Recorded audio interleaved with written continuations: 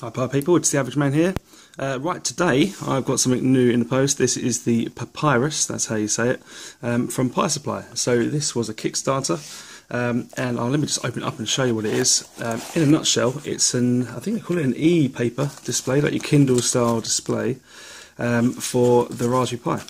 Also works on Arduino, BeagleBone, etc. But I'll get to that. Let me just open up this box. What I want to do is just show you what's inside, show you what's going on. I've got the camera quite close today, so we'll take it one bit at a time. So I'm guessing this is the main article, so let's have a look in here. So this was recently funded, and these are all being shipped out now. As we speak, you should be receiving them. There we go, the usual plethora of Pi Supply stickers. Good for the old maker box. I'll put those to the side. Okay. Yeah, so this is their latest. They've actually got another one on the way. So once this is all sent out, they've got the Pi Zero version coming out, which is really exciting. So keep an eye out for that. There's one more little bag in here. Let's have a look. Oh, being stubborn. Okay, so that was that bag.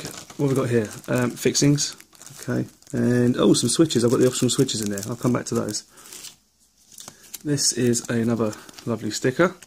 Pi Supply, always good on the stickers. Okay, so this is actually its hat. It's officially a hat because it's got the EEPROM and the mounting hole, so it's not one of these kind of fake hats that you see that I've actually got on Kickstarter myself at the moment. So this is the main part, and the screen isn't on here. I've got a feeling I'm going to have to solder that part. So let me get the screen out and then we'll go into it. So I'm going to guess the screen's in here. Multi, let's have a look. So there's three types of screens. So this is the main board. This will be the same no matter what you do. And there's three screen sizes. So there's a 1.44 inch, a 2 inch, and a 2.7 inch.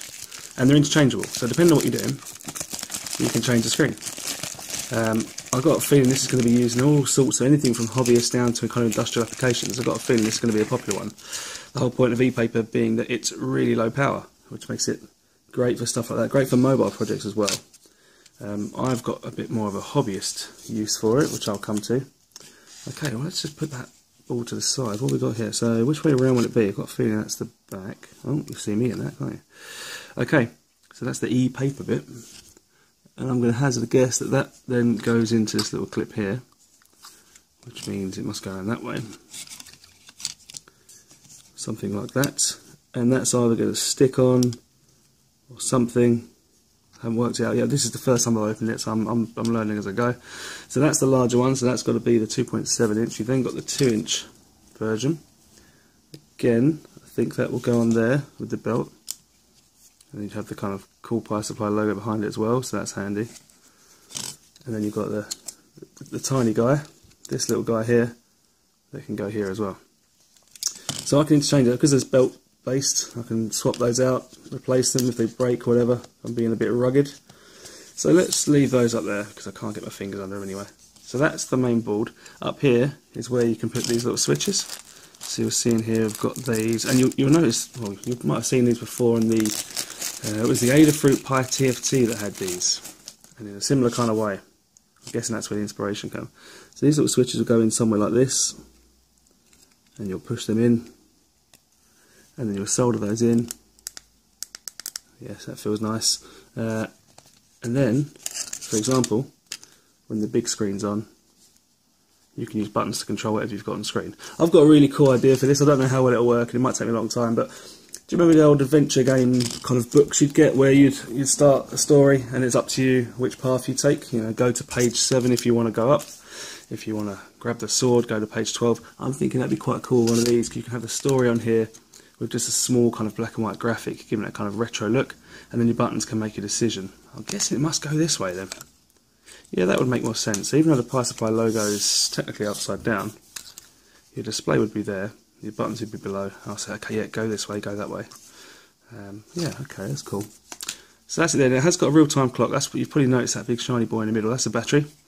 And that's for the real-time clock, so you haven't got to be connected to the internet to keep a kind of an accurate time, which again is going to be really helpful for industrial applications, things like that. And to be fair, it's absolute pain getting real-time clocks to work. So if this is in here and they've done the library, done the code for you, then that's going to be a big help.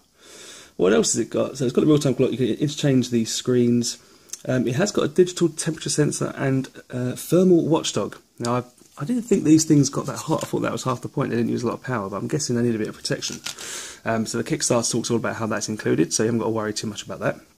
I don't know if you can kind of code to pull readings of that temperature. That would be quite good if you can get a reading from that temperature and kind of keep an eye on it yourself on the screen as well. That would be quite cool.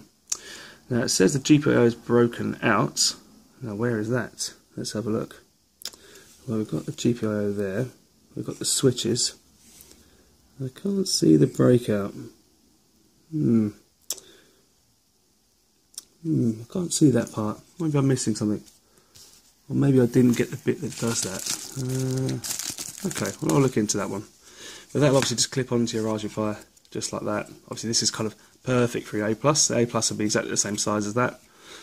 B+ it'll fit. It'll even fit the Pi Zero. I don't know if the code works with the Pi Zero. I mean the Pi Zero is the same thing anyway, so I'm sure it does. Itself as well. So there you go.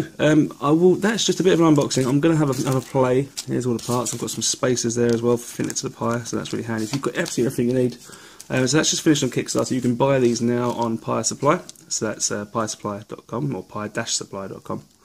And yeah, keep an eye out because I'm gonna. This is just an unboxing. But I'm gonna try and make my little adventure game, which means I have to write a really crap story. But that won't be the reason I'm doing it. I'm doing it just to see how well that'll work.